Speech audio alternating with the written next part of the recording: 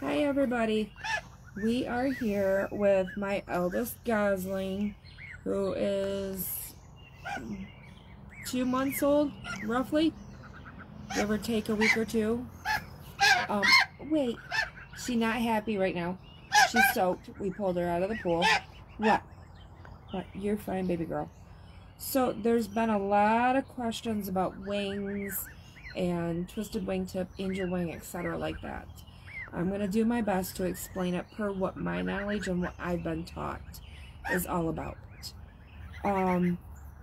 So I've got a friend that's helping me record this, and I'm going to ask her to kind of do some stepping in and stuff like that, so you'll have some movements. What, baby girl? So, Kate, if you want to step in here, we're going to focus on the wing a little bit, okay? So you got several parts of the wing, and on my computer I actually have like the skeletal system of the wing of a goose that I'm going to be posting later. But you got the, I know, you got the whole entire wing. Oh my goodness, you're fine. You got the whole wing here, okay? And when you're looking at the difference between like angel wing and twisted tips, and this is a big debate, and everybody has their own opinions about it. From my understanding, angel wing, will start, hey, angel wing will start up in here, or here, that was warm. And then with twisted tips, there's a joint down here, right here where those blood feathers come out, and that's where you get your really long feathering that's on the side of the wings. There, right about here, there's a little joint, and if you're going to have twisted tips, hey, settle. I know that's not natural. She's telling me that that's not natural for her, so it hurts. So right in here is what you're going to be feeling. You're going to want to feel all the way down. And if that joint is coming out like this, and you're able to see, if you want to come to this side and like get an angle from this angle, if you're able to see the bottom here, and you feel where it's actually flipping out, that's when you're going to want to intervene. Okay, go ahead and step back a little bit. So, what I tend to do, ow, that was warm, I know, hold on, just a few more minutes, okay? So what I do is, if I have a gosling that's twisting out, is right here, I will take a little bit of, I will take and use paper medical tape now.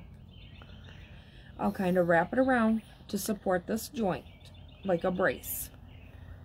Then what I will do is I will tuck it into position up underneath the bird where it's supposed to be. I'll put a couple layers here, and then I'll put another couple layers wrapping it here so that the whole wing is in place where it should be. Oh my gosh. Oh my gosh.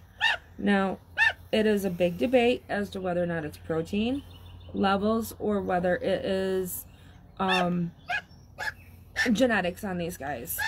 My thought process is that it is both. They're genetically prone to it, and the higher protein levels make it where they grow faster, and those feathers get really super long. Those feathers are not light. They're very heavy. So you're going to see, hey, you're going to see your gosling walking around practicing weightlifting, going up and down, up and down, up and down like that. As long as they're able to tuck them back up in place like she is, then they should be okay. Not to say that as they age and molt, they can't twist out either. I've got a couple of my older birds that over the winter they decided to twist out. Probably because they didn't get as much grass and they were more on feed. So that's kind of my interpretation, my thoughts. And what, you know, just like I said, what you want to do when you're feeling is you're just going to want to feel. If they feel nice and straight, then you're usually good. As I said in a comment to a post, sometimes these baby feathers can do really goofy things, such as like a best example I got is somebody with a bad perm, aka myself, and high humidity, and it just goes poof.